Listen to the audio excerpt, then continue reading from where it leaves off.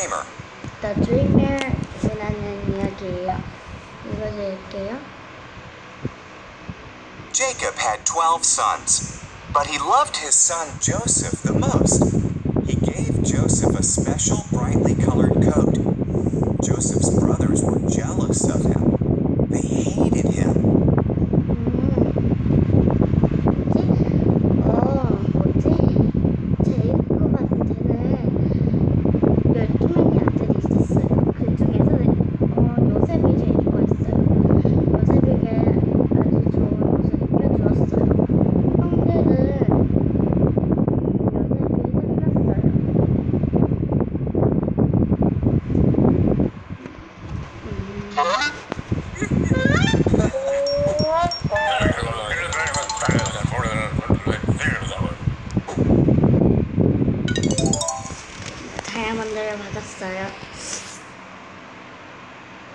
Joseph also had special dreams. In my dream, we were tying up bundles of wheat, he said, and your bundles bowed down to mine. Joseph's brothers hated him even more. 요셉에게는 아주 좋은 꿈을 있었어요. 집을 굽고 있는데 내 집한테 다른 집들이 저라는 꿈이었어요. 그랬더니 요셉의 형들이 더욱 싫어했어요.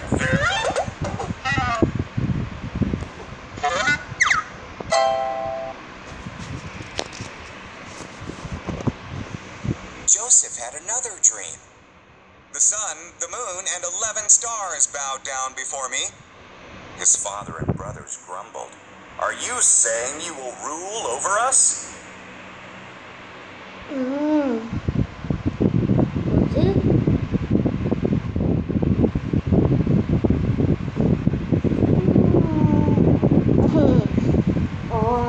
요셉이 또 다른 꿈이 있었어요.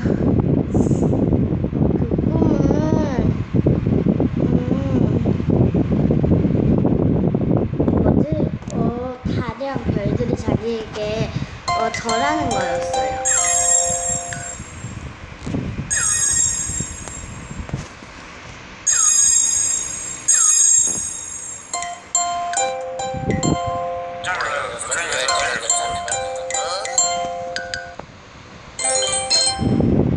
What did Joseph receive from his father?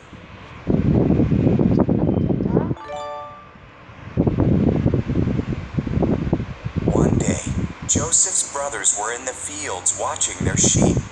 They saw him coming to see them. They planned to kill him and put an end to all his dreams. 양떼를 치고 있을 때 요셉이 오고 있었어요. 그래가지고 죽이려고 했어요. 근데 어떤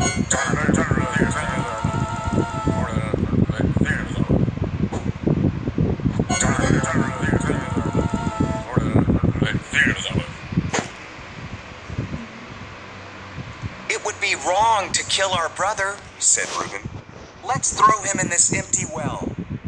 So they tore off Joseph's special coat and threw him into the well. 일단 요셉의 어떤 사람이 어떤 루벤이라는 사람이 동생 죽이는 건 좀 그렇고 하자고 했어요. 우물에 던지기로 했어요.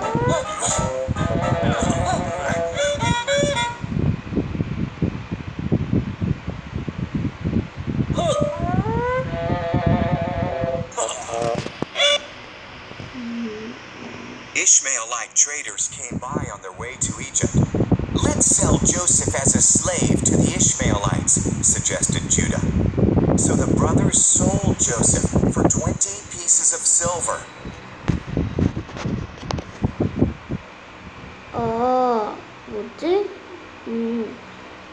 요셉을 이집트로 팔자고 했어요. 그래가지고 그래가지고 팔았어.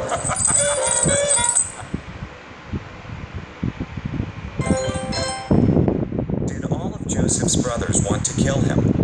아니죠.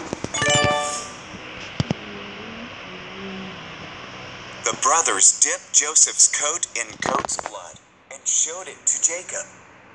My son is dead, he wept. Meanwhile, Joseph was taken to Egypt, but God was with Joseph. 뭐지? 뭐지? 뭐지 이거? 양의 피를 발라가지고 아버지한테 보여주면서 요셉이 죽었다고 했어요. 그때 동안 이집트로 가고 있었어요.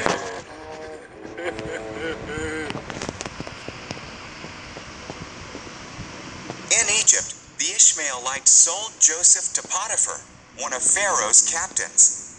God blessed Joseph and made him successful. Potiphar put Joseph in charge of his whole household.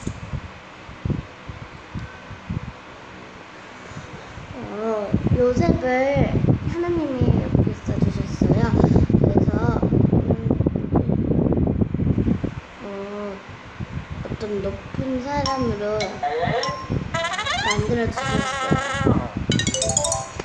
네.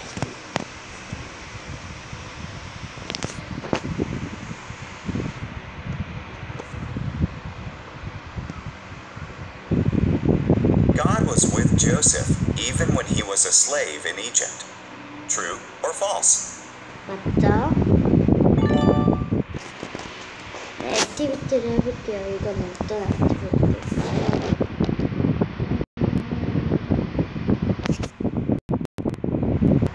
이거네.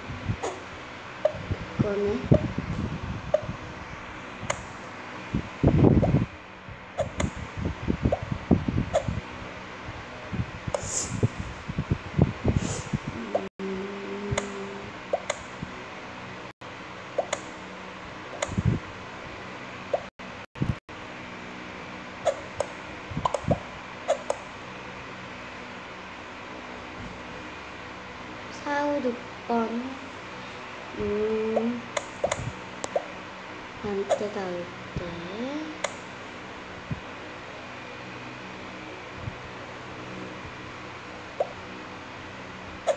빗물에다가 던지고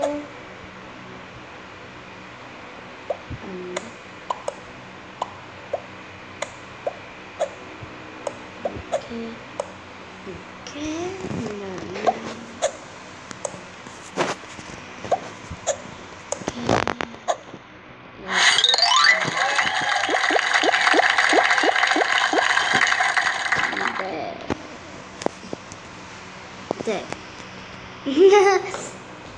네. The Dreamer. 네, 오늘은 제가 더 드림이라는 이야기를 읽어드렸는데요. 재밌었나요? 그럼 또 다음번엔 더 재밌는 이야기를 읽어드릴게요. 그럼 안녕.